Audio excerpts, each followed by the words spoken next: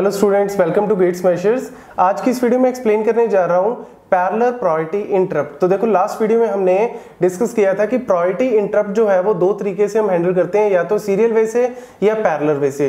तो सीरियल वे आपका क्या है, डेजी चेनिंग मेथड, जो ऑलरेडी हम डिस्कस कर चुके हैं। लास्ट वीडियो में हमने उसके बारे में डिस्कस किया था सारे पॉइंट। अगर आपने वो वीडियो नहीं चेक की तो डिस्क्रिप्शन बॉक्स में उसका लिंक दिया हुआ है। अब हम बात कर रहे हैं यहाँ पे पैरेलल वे से। पैरेलल का मतलब क्या है कि जितने भी हमारे इनपुट आउटपुट डिवाइसेस हैं वो पैरेलली कनेक्टेड हैं। Getting the point? ये देखो, इस तरीके से हमने पैरेलली इनको कनेक्ट किया हुआ है। नेक्स्ट हमारे पास क्या आते हैं, इंटरप्ट रजिस्टर 0 1 2 3, ये हमारे पास नंबरिंग है।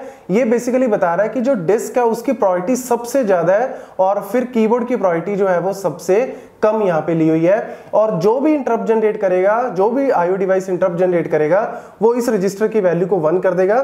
तो 1 जो है वो यहाँ पे नेक्स्ट एंड गेट हमने यहाँ पे यूज किया है। और एंड गेट में हमने ये मास्किंग के लिए वैल्यूज यहाँ पे अलग से दी हुई हैं। तो मास्क रजिस्टर क्या करेगा, मास्क वैल्यू जो भी यहां से वैल्यू आएगी 0 या 1, वो इसमें मास्क होके, मतलब इसमें एंड होके वो प्रायोरिटी एनकोडर पे जाएगी और प्रायोरिटी एनकोडर से वो आउटपुट जनरेट करेगा और उस आउटपुट पे जाके आपको एड्रेस मिल जाएगा, इंटरप्ट सर्विस रूटीन का एड्रेस मिल जाएगा।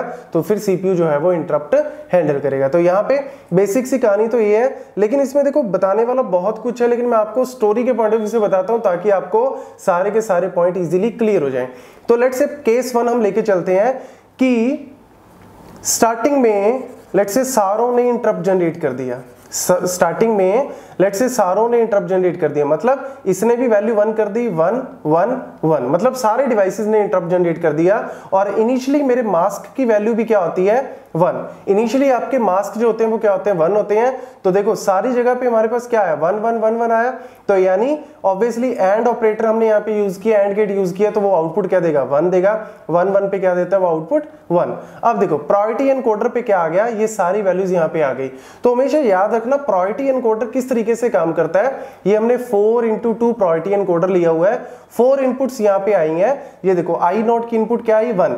i1 की इनपुट क्या आई, i2 i3 की क्या इनपुट आई, ये सिंपली उनको क्या कर देगा, डोंट केयर कर देगा। कहने का मतलब क्या है, हम यहाँ पे चाहते हैं कि अगर high priority input output device ने इंटरप्ट जनरेट किया तो बाकियों ने किया या नहीं किया उनको केयर ही मत करो, उनकी आप सिंपली डोंट केयर कंडीशन पे रखो। तो यानी यहाँ पे प्रायोरिटी सबसे ज्यादा i0 की है, तो i0 क्या हो गया, 1। बाकी चाहे क्रिएट कर रहे हैं चाहे नहीं क्रिएट कर रहे, ये सिंपली उसको डोंट केयर कर देगा। और फिर क्या करेगा, y और x की वैल्यू क्या जनरेट कर देगा, 0 0। क्या आउटपुट दे दी, 0 0। तो ओवरऑल आउटपुट क्या होगी, 0 0, सारी जीरोस यहाँ पे आउटपुट हो गई। तो इस एड्रेस पे जाके क्या हो जाएगा, आपको डिस्क का जो सर्विस रूटीन है वो मिल जाएगा और वहां से जाके सीपीयू को सारा का सारा पता लग जाएगा कि कहां पे डिस्क ने जाके इंटरप्ट जनरेट की है। तो ये बेसिक सी कहानी है अगर हम सारों को जनरेट करते हैं। अब लेट्स से अगर आपको पूछते हैं कि इंटरप्ट जो है वो डिस्क ने जनरेट नहीं किया, लेट्स से अगर डिस्क ने जनरेट नहीं किया तो ऑब्वियसली यहाँ पे वैल्यू 0 आएगी, i0 की वैल्यू क्या आई, 0। अब नेक्स्ट प्रायोरिटी किसकी है, प्रिंटर की। तो प्रिंटर की वैल्यू क्या हो गई, 1, मतलब यहाँ पे इसने इंटरप्ट जनरेट किया प्रिंटर ने, और मास्क की वैल्यू क्या थी, 1, तो ओवरऑल वैल्यू क्या होगी, 1।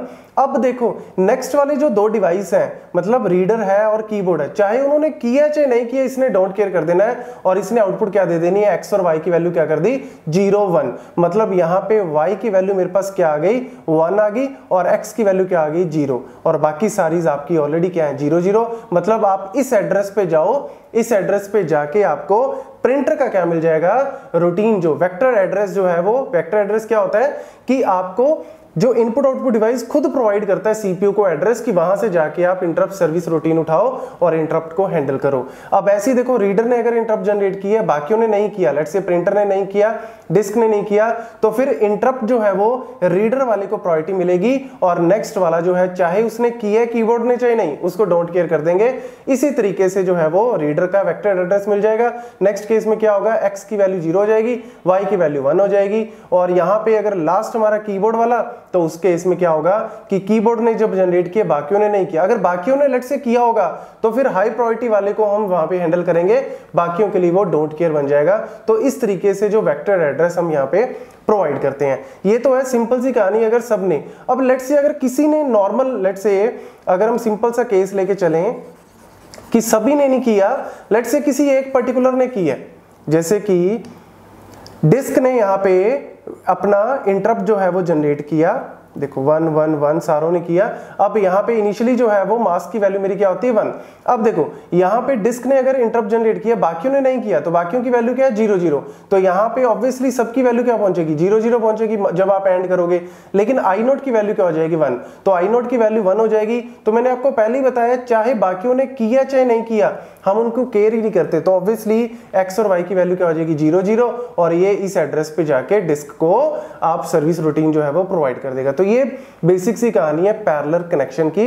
नेक्स्ट यहाँ पे देखो ये IEN IST, ये बेसिकली क्या है, IST फ्लैग जो है वो बताता है कि क्या किसी पर्टिकुलर डिवाइस ने इंटरप्ट जनरेट की है।